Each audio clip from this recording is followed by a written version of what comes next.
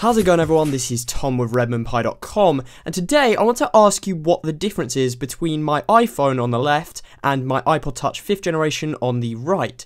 Yes, you're right if you guess that the iPhone is running iOS 6 and the iPod is running iOS 7, and that is the basis of today's video because we're taking a look at how to transform iOS 6 via jailbreak tweaks into something that looks like iOS 7. Of course, nothing is going to match the actual functionality of iOS 7. This is just kind of emulating it. It really does a good job though, and you might be surprised about how many people you can fool to thinking you are running iOS 7 on your device. First of all, we're going to be taking a look at the theme that I'm using. So I'm using two themes. One's quite small and it only themes a couple of things, and the other is the icon set. The actual icons that I'm using is a theme called iOS 7 theme, and that themes most of the core Apple applications to make them look like iOS 7. Of course, you're not going to get themes for everything else, like Fantastical and YouTube aren't themed for me, for example. However, that's a minor thing, and you can just hide those away on other pages. Like what I've done, I've put all of the core applications on the first page, so that's the first thing I look at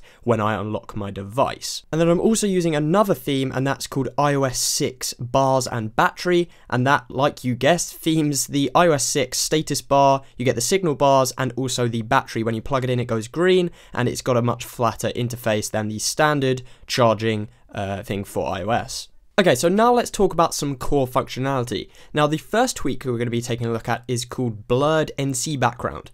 Now, what this does is it gives you, as the name would suggest, a blurred background when you pull down your notification center, much like is found in iOS 7. You can actually change the radius of the blur, so the amount of blur that occurs. It's just a very nice interface.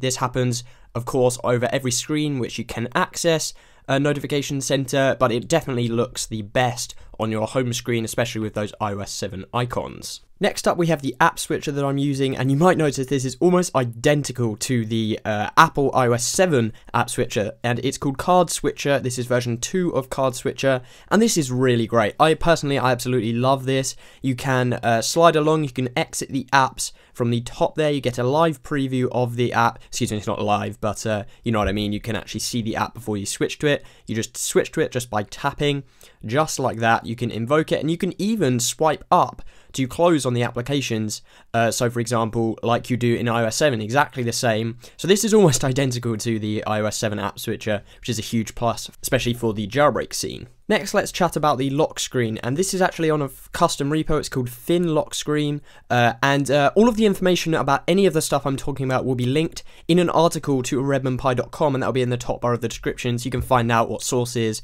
everything like that, about that kind of stuff. But this is called Thin Lockscreen, and it's a really beautiful lock screen, especially with the iOS 7 wallpaper that I've set. I will try and link a tutorial on how to change the wallpaper of this, but on the whole, it's really nice. You get the camera grabber. It's a very inclusive lock screen theme. I've also used Folder Enhancer here, and that allows you to put pages in your folders. You can change the background color of the folders themselves, and we'll talk about that in a little second. But for example, you can just drag over apps like this. You can add many more apps than you could have done in standard iOS folders. They go full screen, like you can see here. It's a very useful tweak. I actually use this on all of my devices that are jailbroken, just because I hate having like 6 apps in a folder and then a full folder, so it's just very annoying to have 2 folders for the same thing, and Folder Enhancer fixes this. Like I said, you can change the color of the folder background, so we're going to do that here, and I changed it to a very light to grey, and it looks really good, and it definitely looks a lot more like an iOS 7 folder. Next up is a tweak called Deep End, and this is an interesting tweak because it actually gives you the option to have the kind of a 3D effect, like a parallax effect on your home screen. I'm going to increase the zoom here just so you can see it a lot better, but as you can see, as I move my device, you wouldn't have it this pronounced if you were actually using it. It would just get annoying, but you can see that my wallpaper, which is the iOS 7 wallpaper, that will be linked down below as well. You can actually, it moves according to the kind of how you move your device, according to the accelerometer in your device, and the wallpaper moves and it makes it look like a kind of a 3D board at the back.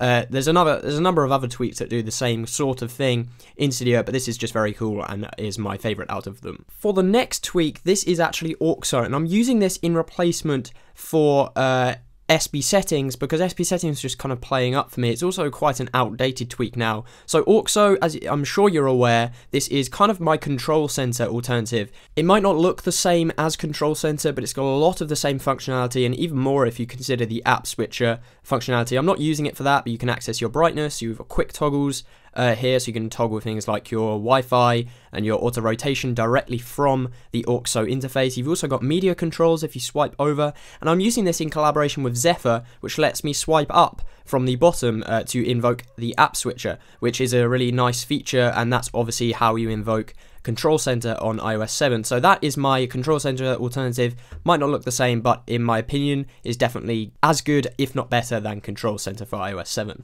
And to finish up this video, we're going to be looking at a font, and the font I'm using is a Bitafont font, so you will need to install Bitafont from Cydia. And the actual font name that I'm using is called Roberto Light, so again that will be in the description in the post linked. But it's very similar to the font that they're using within iOS 7, and the good thing about Bitafont is it's totally universal. You can view the fonts from, for example, I'm using Tweetbot, and it's just the default font. You can also have it on your application labels. As you can see right here, all of my application labels are in this new font, and that's the kind of icing of the cake of this little project we've got going here. Well guys, there we have it. That's my kind of walkthrough on how to get iOS 6 looking and functioning a lot more like iOS 7. If you did enjoy it, definitely drop this video a like, subscribe to the Redmond Pie YouTube channel. All of Redmond Pie's social links will be down in the description, along with my Twitter if you'd like to follow me. So don't forget to check those out, and apart from that guys, I will catch you in the next video.